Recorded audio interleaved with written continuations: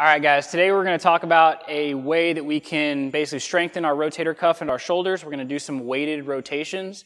All right, so either a dumbbell or a plate, whatever you can manage weight-wise.